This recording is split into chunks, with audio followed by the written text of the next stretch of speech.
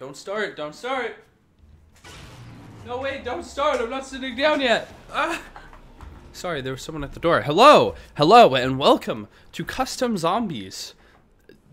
Wait a second. This isn't the Custom Zombies. This is a custom zombie map. This is called Minecraft. Minecraft what? You may be asking. Minecraft Village version 1.2. Actually, the map is made by Fear X Reaper X 666, not XXX. Oh, I shot. Okay, I tabbed out to check the name of the map, but then it like popped up anyway. There's his YouTube channel if you want to check it out. Sure, cool, whatever. I don't know anything about him, so I have no affiliation with this person. This map is a little older. I think it actually came out about a year ago. So sorry. Also, special thanks to Online X420 for the awesome Minecraft textures. I do actually know Online X420. He's kind of cool. I haven't talked to him in a very long time though. He made the first Minecraft map for zombies, which is pretty cool. Or at least, if he didn't publish it, he at least worked on it a lot. I don't remember. I'm pretty sure he's the one who made it. Anyway,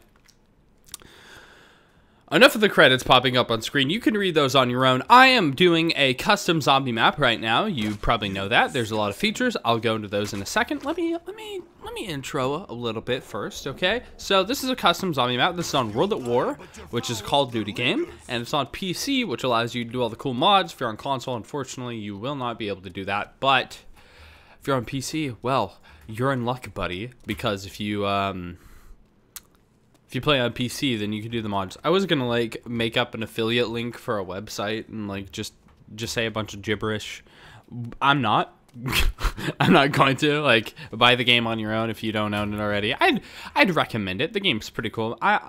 I'll have to try and get like an affiliate link for somewhere so I can actually advertise the game and profit from it in some way or another. I guess I could get like an Amazon affiliate link, but I don't even know if they sell the digital codes. They may only sell the like the physical copies, which I wouldn't recommend getting the physical copy, but you actually have to whenever you get it, I think you have to update it a ton. Whereas Steam by default has all the stuff. So to-do list, open the Nether portal. Okay, so apparently we need to open the Nether portal. Have 3 papped weapons at once. What does this mean?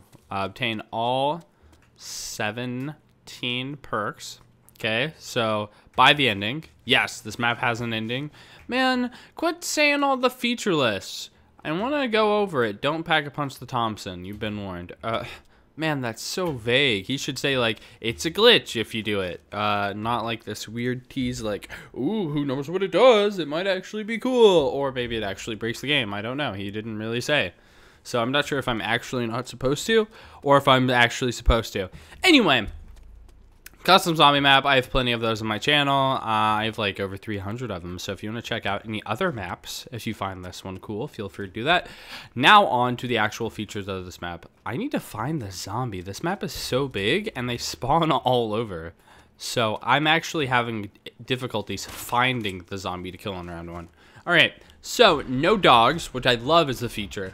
Like, I think it's kind of funny to talk about it as a feature, but, like, dogs really suck on custom maps because some of them are, like, way too hard right off the bat.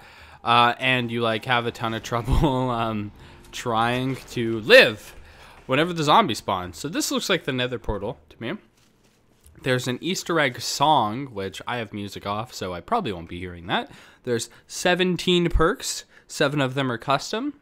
Have fun trying to figure them out.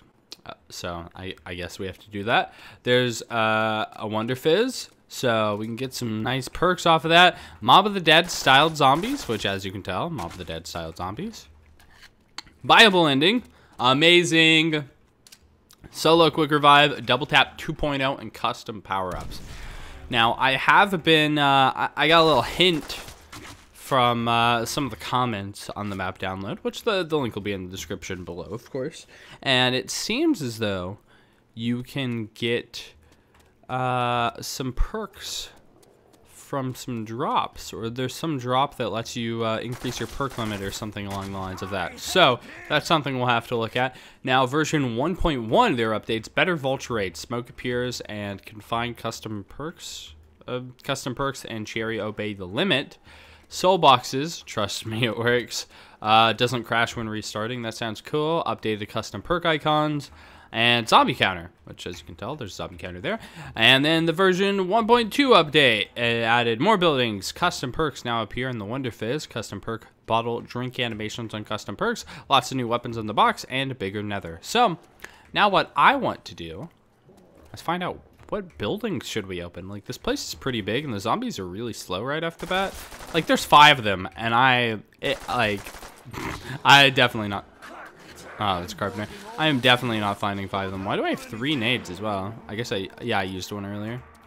Look, he's so slow. I'm surprised that hit. I guess I maybe just want to try and find a good wall gun. I don't know. The pistol seems like it does quite a bit already. So, do I even want to bother? I don't know. Solo quick revive. I get okay. So if we want to live forever, if we want to be exploring, if we want to be playing the game, I guess solo quick revive is probably what we want to go ahead and get. I'll go for it. I'll pony up the 500 right now, and I'll buy that 3 times if I have to. You know, probably won't. That's just me throwing out some numbers. You know, me being like, oh yeah, dude, I'll live forever, right? I don't know about that, but it seems like I'm gonna have an okay time. I mean, this is me like with no guns, just walking around and assuming things. I haven't bought any doors yet, so I don't really know how good of a time I'm gonna have, but I am hoping that we can open up some doors and explore. I really want to find the box, which if I want to do that, normally you just look up and you kind of figure out where it is, but I don't actually see it in the sky right now. So that may be an issue. They may have taken it out and made it where it's hard to find it, which, you know, whatever. It's fine by me, I guess. Where? Oh.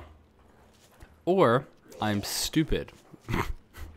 That could be very likely as well. So is it actually in this building? It looks like it's in this building right here. See, you like can't really see it that well.